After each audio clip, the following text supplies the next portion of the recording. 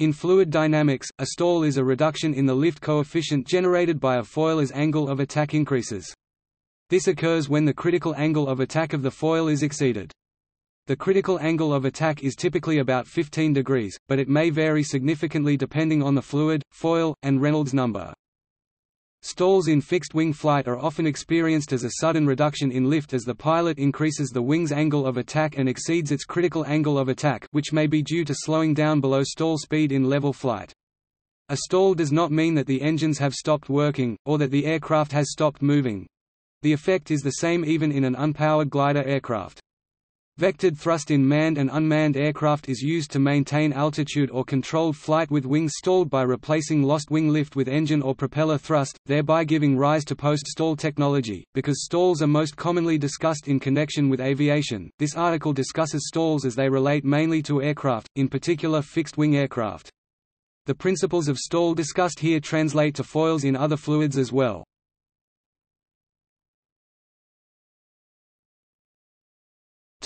Formal definition.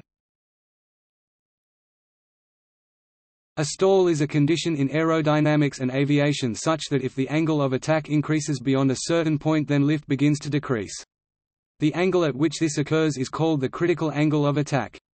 This critical angle is dependent upon the airfoil section or profile of the wing, its planform, its aspect ratio, and other factors, but is typically in the range of 8 to 20 degrees relative to the incoming wind. Relative wind for most subsonic airfoils.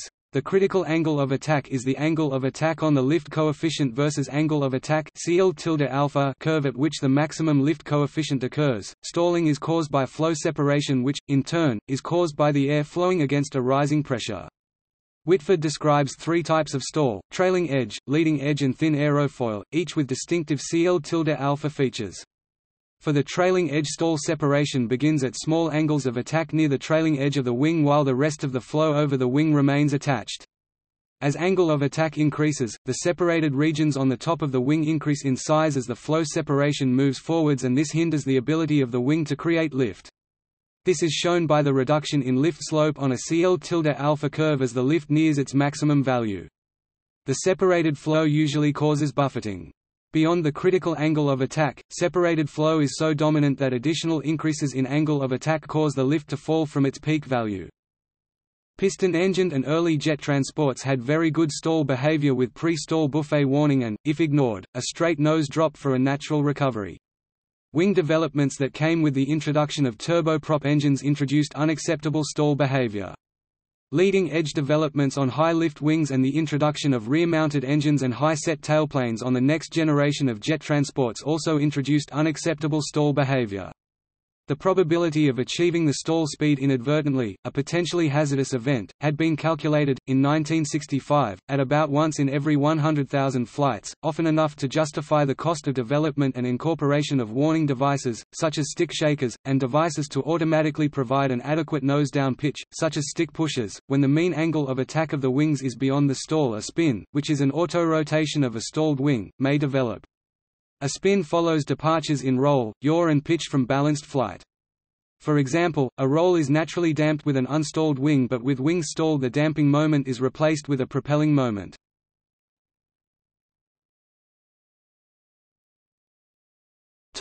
Variation of lift with angle of attack. The graph shows that the greatest amount of lift is produced as the critical angle of attack is reached, which in early 20th century aviation was called the burble point. This angle is 17.5 degrees in this case, but it varies from airfoil to airfoil. In particular, for aerodynamically thick airfoils, thickness-to-chord ratios of around 10%, the critical angle is higher than with a thin airfoil of the same camber. Symmetric airfoils have lower critical angles but also work efficiently in inverted flight. The graph shows that, as the angle of attack exceeds the critical angle, the lift produced by the airfoil decreases. The information in a graph of this kind is gathered using a model of the airfoil in a wind tunnel.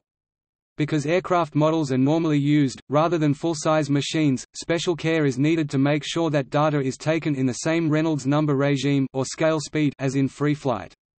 The separation of flow from the upper wing surface at high angles of attack is quite different at low Reynolds number from that at the high Reynolds numbers of real aircraft.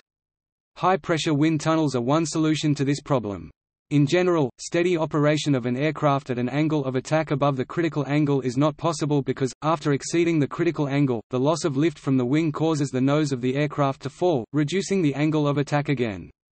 This nose drop, independent of control inputs, indicates the pilot has actually stalled the aircraft. This graph shows the stall angle, yet in practice most pilot operating handbooks or generic flight manuals describe stalling in terms of airspeed.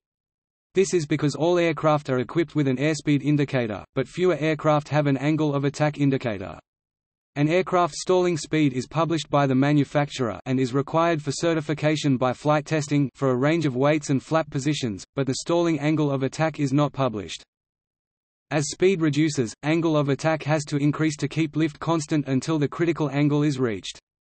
The airspeed at which this angle is reached is the 1 gram, unaccelerated stalling speed of the aircraft in that particular configuration. Deploying flaps, slats decreases the stall speed to allow the aircraft to take off and land at a lower speed.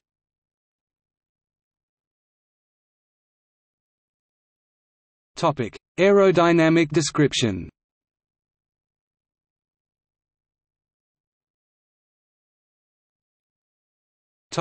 Fixed-wing aircraft.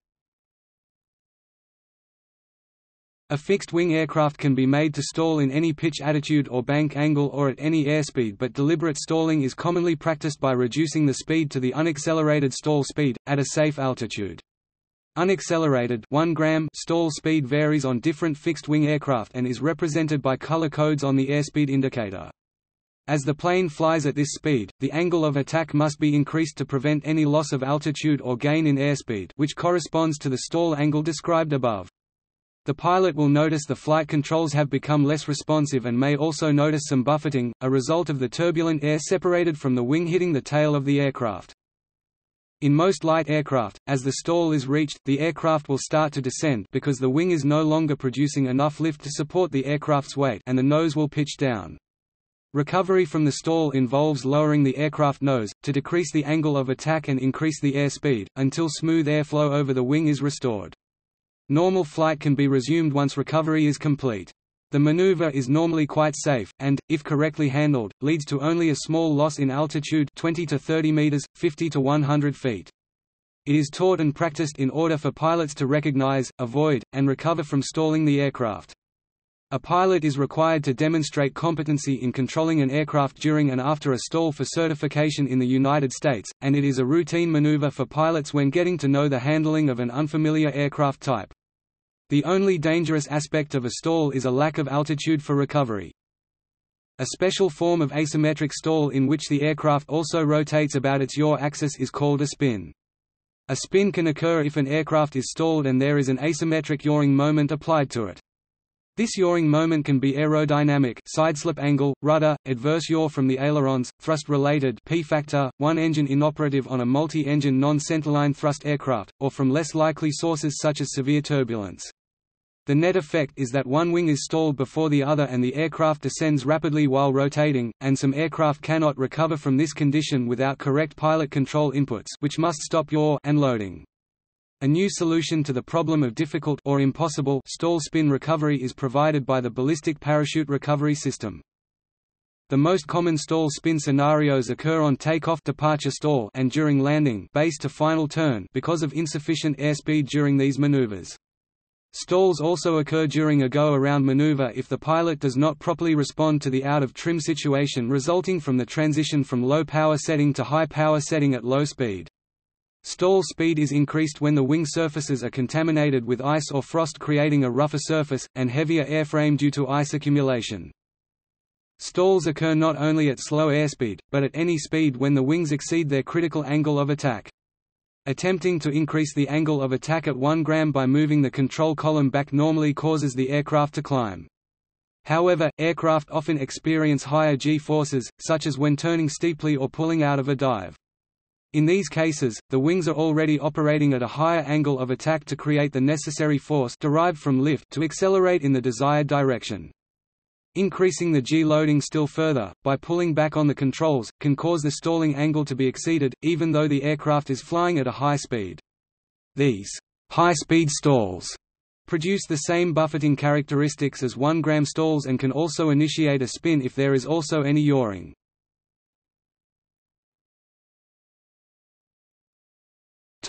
Characteristics. Different aircraft types have different stalling characteristics, but they only have to be good enough to satisfy their particular airworthiness authority. For example, the short Belfast heavy freighter had a marginal nose drop which was acceptable to the Royal Air Force. When the aircraft were sold to a civil operator, they had to be fitted with a stick pusher to meet the civil requirements. Some aircraft may naturally have very good behavior well beyond what is required. For example, first-generation jet transports have been described as having an immaculate nose drop at the stall. Loss of lift on one wing is acceptable as long as the roll, including during stall recovery, doesn't exceed about 20 degrees, or in turning flight the roll shall not exceed 90 degrees bank.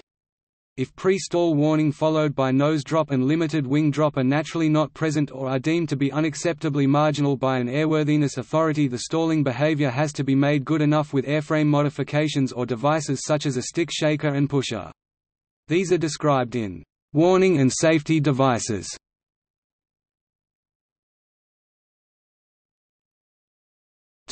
Stall speeds.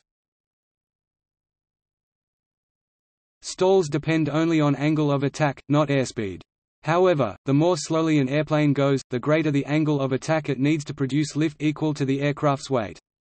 As the speed decreases further, at some point this angle will be equal to the critical stall angle of attack. This speed is called the stall speed. An aircraft flying at its stall speed cannot climb, and an aircraft flying below its stall speed cannot stop descending. Any attempt to do so by increasing angle of attack, without first increasing airspeed, will result in a stall. The actual stall speed will vary depending on the airplane's weight, altitude, configuration, and vertical and lateral acceleration.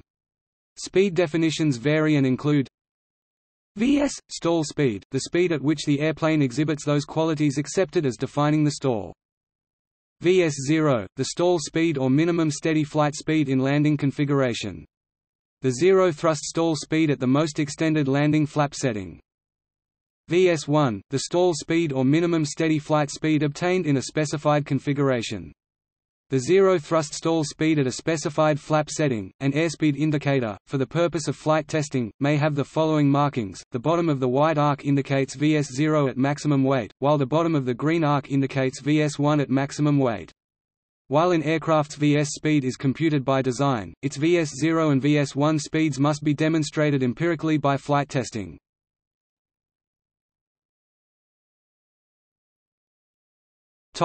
In accelerated and turning flight.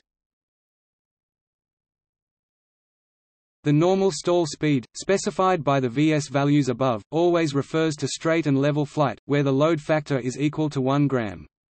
However, if the aircraft is turning or pulling up from a dive, additional lift is required to provide the vertical or lateral acceleration, and so the stall speed is higher.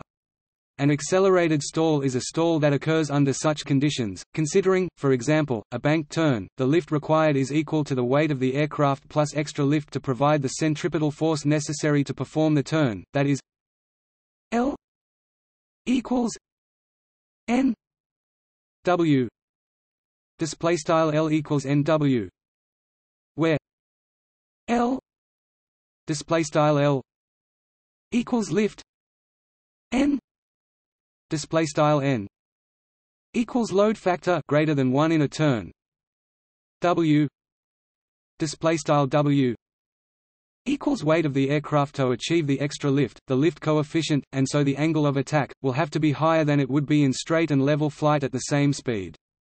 Therefore, given that the stall always occurs at the same critical angle of attack, by increasing the load factor, e.g. by tightening the turn, such critical angle, and the stall, will be reached with the airspeed remaining well above the normal stall speed, that is v street equals v s n display style v underscore text street equals v underscore text s sqrt n, where v street display style v underscore text street equals stall speed v s display style v underscore text s equals stall speed of the aircraft in straight, level flight. N N equals load factor. Table that follows gives some examples of the relation between the angle of bank and the square root of the load factor. It derives from the trigonometric relation secant between L L and W W. For example, in a turn with bank angle of 45 degrees, VST is 19% higher than Vs. According to Federal Aviation Administration (FAA) terminology, the above example illustrates a so-called turning flight stall, while the term accelerated is used to indicate an accelerated turning stall only, that is, a turning flight stall where the airspeed decreases at a given rate. A notable example of an air accident involving a low-altitude turning flight stall is the 1994 Fairchild Air Force Base B-52 crash.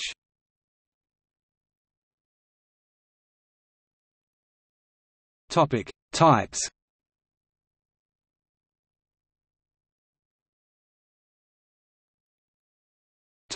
Dynamic stall. Dynamic stall is a nonlinear unsteady aerodynamic effect that occurs when airfoils rapidly change the angle of attack. The rapid change can cause a strong vortex to be shed from the leading edge of the aerofoil, and travel backwards above the wing. The vortex, containing high-velocity airflows, briefly increases the lift produced by the wing.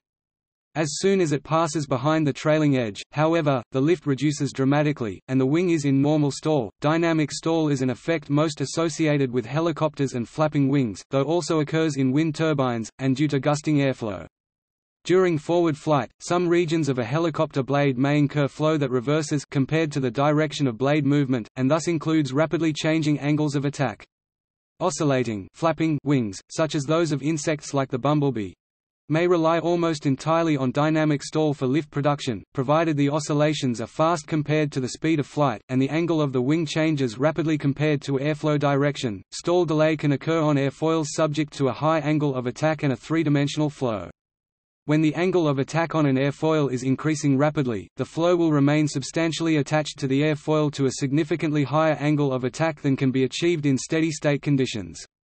As a result, the stall is delayed momentarily and a lift coefficient significantly higher than the steady-state maximum is achieved. The effect was first noticed on propellers.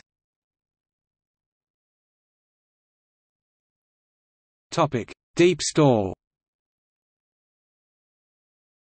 A deep stall or superstall is a dangerous type of stall that affects certain aircraft designs, notably jet aircraft with a T-tail configuration and rear-mounted engines. In these designs, the turbulent wake of a stalled main wing, nacelle pylon wakes and the wake from the fuselage blanket the horizontal stabilizer, rendering the elevators ineffective and preventing the aircraft from recovering from the stall. Taylor states T-tail propeller aircraft, unlike jet aircraft, do not usually require a stall recovery system during stall flight testing due to increased airflow over the wing route from the prop wash. Nor do they have rear-mounted nacelles which can contribute substantially to the problem. The A400M was fitted with a vertical tail booster for some flight tests in case of deep stall. Trubshaw gives a broad definition of deep stall as penetrating to such angles of attack alpha text style alpha that pitch control effectiveness is reduced by the wing and nacelle wakes. He also gives a definition that relates deep stall to a locked-in condition where recovery is impossible. This is a single value of alpha text style alpha for a given aircraft configuration, where there is no pitching moment, i.e. a trim point. Typical values both for the range of deep stall, as defined above, and the locked-in trim point are given for the Douglas DC-9 Series 10 by Schaufield. These values are from wind tunnel tests for an early design. The final design had no locked-in trim point, so recovery from the deep stall region was possible, as required to meet certification rules. Normal stall beginning at the G break sudden decrease of the vertical load factor was at 18 degrees alpha text style alpha. Deep stall started at about 30 degrees and the locked-in unrecoverable trim point was at 47 degrees. The very high alpha text style alpha for a deep stall locked-in condition occurs well beyond the normal stall but can be attained very rapidly as the aircraft is unstable beyond the normal stall and requires immediate action to arrest it. The loss of lift causes high sink rates which, together with the low forward speed at the normal stall, give a high alpha text style alpha with little or no rotation of the aircraft. BAC 1-11 GASHG, during stall flight tests before the type was modified to prevent a locked-in deep stall condition, descended at over 10,000 feet per minute 50 meters per second and struck the ground in a flat attitude, moving only 70 feet 20 meters forward after initial impact. Sketches which show how the wing wake blankets the tail may be misleading if they imply that deep stall requires a high body angle. Taylor and Ray show how the aircraft attitude in the deep stall is relatively flat, even less than during the normal stall, with very high negative flight path angles. Effects similar to deep stall had been known to occur on some aircraft designs before the term was coined. A prototype Gloucester Javelin serial WD-808 was lost in a crash on the 11th of June 1953 to a locked-in stall. However, Waterton states that the trimming tailplane was found to be the wrong way for recovery. Low-speed handling tests were being done to assess a new wing. Handley Page Victor the 40th 159 was lost to a stable stall on 23 March 1962. It had been clearing the fixed droop leading edge with the test being stall approach, landing configuration, C of GAFT. The brake parachute had not been streamed as it may have hindered rear crew escape. The name, deep stall, first came into widespread use after the crash of the prototype BAC 1-11 GASHG on the 22nd of October 1963, which killed its crew. This led to changes to the aircraft, including the installation of a stick shaker, see below, to clearly warn the pilot of an impending stall. Stick shakers are now a standard part of commercial airliners. Nevertheless, the problem continues to cause accidents. On 3 June 1966, a Hawker Siddeley Trident GARPY was lost to deep stall. Deep stall is suspected to be cause of another Trident, the British European Airways Flight 548 GARPI crash, known as the Staines disaster, on 18 June 1972, when the crew failed to notice the conditions and had disabled the stall recovery system. On 3 April 1980, a prototype of the Canadair Challenger business jet crashed after initially entering a deep stall from 17,000 feet and having both engines flame out. It recovered from the deep stall after deploying the anti-spin parachute but crashed after being unable to jettison the chute or relight the engines. One of the test pilots was unable to escape from the aircraft in time and was killed. On 26 July 1993, a Canadair CRJ-100 was lost in flight testing due to a deep stall. It has been reported that a Boeing 727 entered a deep stall in a flight test, but the pilot was able to rock the airplane to increasingly higher bank angles until the nose finally fell through and normal control response was recovered. A 727 accident on 1 December 1974, has also been attributed to a deep stall. The crash of West Caribbean Airways Flight 708 in 2005 was also attributed to a deep stall. Early speculation on reasons for the crash of Air France Flight 447 blamed an unrecoverable deep stall since it descended in an almost flat attitude 15 degrees at an angle of attack of 35 degrees or more. However, it was held in a stalled glide by the pilots who held the nose up amid all the confusion of what was actually happening to the aircraft. Canard-configured aircraft are also at risk of getting into a deep stall. 2 Velocity aircraft crashed due to locked-in deep stalls. Testing revealed that the addition of leading-edge cuffs to the outboard wing prevented the aircraft from getting into a deep stall. The Piper Advanced Technologies PAT-1, N15PT, another Canard-configured aircraft, also crashed in an accident attributed to a deep stall. Wind tunnel testing of the design at the NASA Langley Research Center showed that it was vulnerable to a deep stall. In the early 1980s, a Schweizer SGS 1-36 sailplane was modified for NASA's controlled deep stall flight program.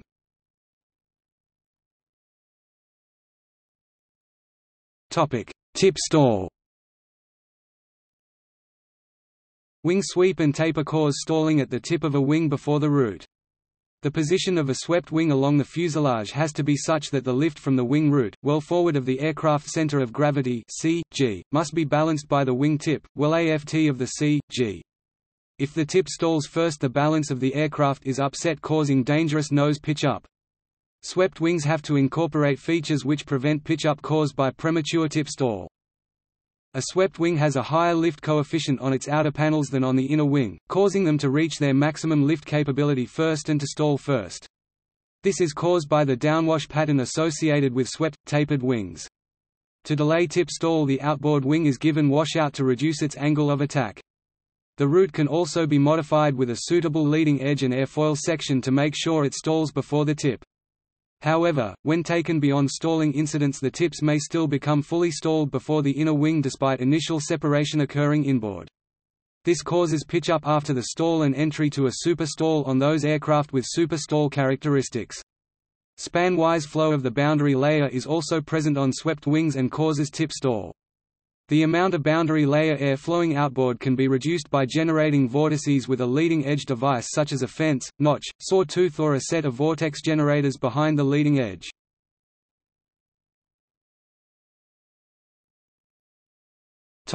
Warning and safety devices.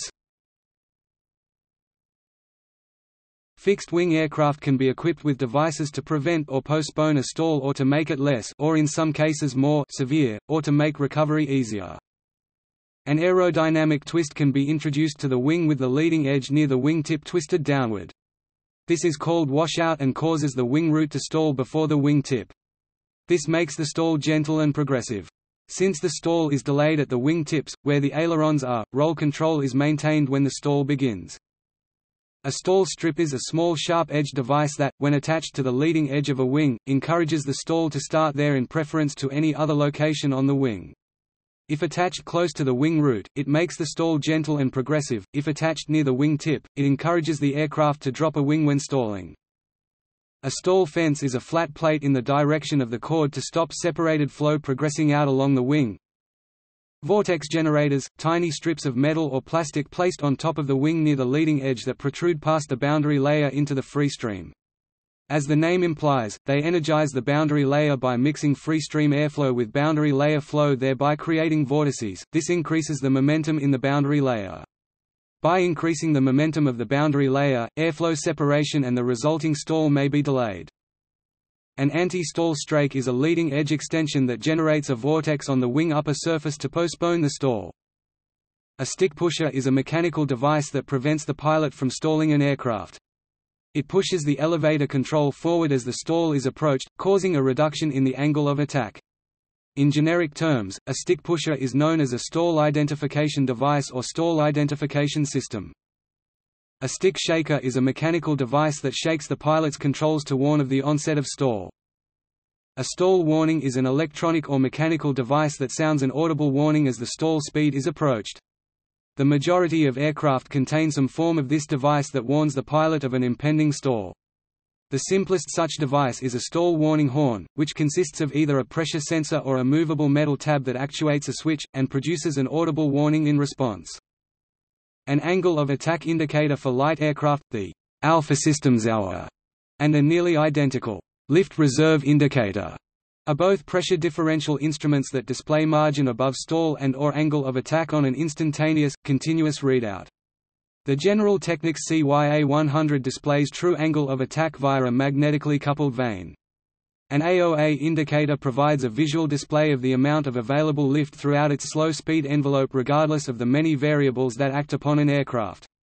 This indicator is immediately responsive to changes in speed, angle of attack, and wind conditions, and automatically compensates for aircraft weight, altitude, and temperature. An angle of attack limiter or an alpha limiter is a flight computer that automatically prevents pilot input from causing the plane to rise over the stall angle.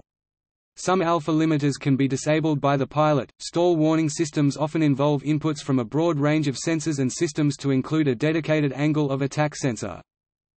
Blockage, damage, or inoperation of stall and angle of attack (AOA) probes can lead to unreliability of the stall warning, and cause the stick pusher, overspeed warning, autopilot, and yaw damper to malfunction. If a forward canard is used for pitch control, rather than an AFT tail, the canard is designed to meet the airflow at a slightly greater angle of attack than the wing. Therefore, when the aircraft pitch increases abnormally, the canard will usually stall first, causing the nose to drop and so preventing the wing from reaching its critical AOA. Thus, the risk of main wing stalling is greatly reduced.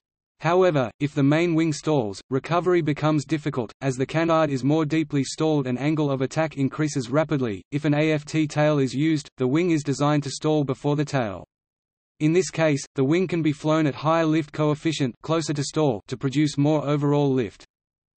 Most military combat aircraft have an angle of attack indicator among the pilot's instruments, which lets the pilot know precisely how close to the stall point the aircraft is. Modern airliner instrumentation may also measure angle of attack, although this information may not be directly displayed on the pilot's display, instead driving a stall warning indicator or giving performance information to the flight computer for fly-by-wire systems.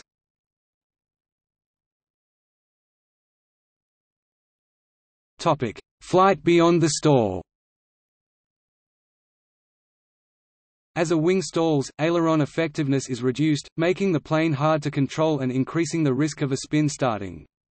Post-stall, steady flight beyond the stalling angle where the coefficient of lift is largest requires engine thrust to replace lift as well as alternative controls to replace the loss of effectiveness of the ailerons. For high-powered aircraft, the loss of lift and increase in drag beyond the stall angle is less of a problem than maintaining control. Some aircraft may be subject to post-stall gyration, e.g. the F4, or susceptible to entering a flat spin, e.g. F14. Control beyond stall can be provided by reaction control systems, e.g. an F104A, vectored thrust, as well as a rolling stabilator or taileron. The enhanced maneuvering capability by flights at very high angles of attack can provide a tactical advantage for military fighters such as the F-22 Raptor. Short-term stalls at 90 to 120 degrees, e.g. Pugachev's Cobra, are sometimes performed at airshows. The highest angle of attack in sustained flight so far demonstrated was 70 degrees in the X-31 at the Dryden Flight Research Center. Sustained post-stall flight is a type of supermaneuverability.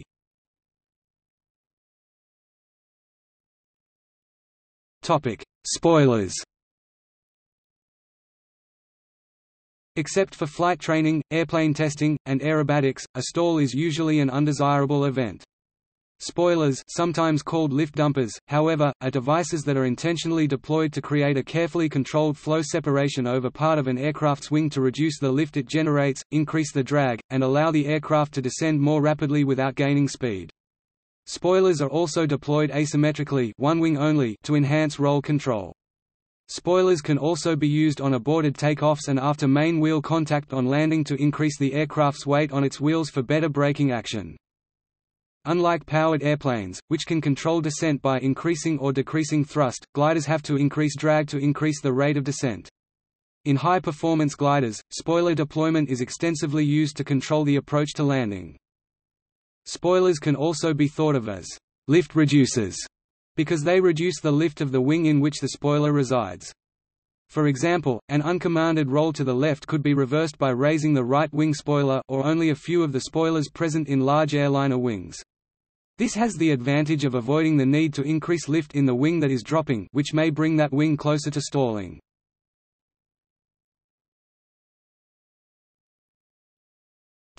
History. Otto Lilienthal died while flying in 1896 as the result of a stall. Wilbur Wright encountered stalls for the first time in 1901, while flying his second glider.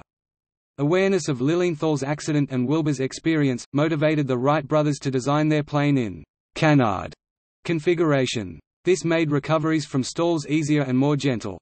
The design saved the brothers' lives more than once. The aircraft engineer Juan de la Sierva worked on his Autogiro project to develop a rotary wing aircraft which, he hoped, would be unable to stall and which therefore would be safer than aeroplanes. In developing the resulting Autogyro aircraft, he solved many engineering problems which made the helicopter possible.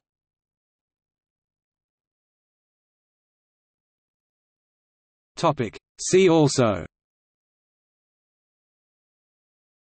Articles: aviation safety, coffin corner aerodynamics, compressor stall, lift coefficient, spin flight, spoiler aeronautics, wing twist. Notable accidents: 1963 BAC 111 test crash, 1966 Felthorpe Trident crash, British European Airways Flight 548, Air France Flight 447, Colgan Air Flight 3407, Turkish Airlines Flight 1951, Indonesia AirAsia Flight 8501.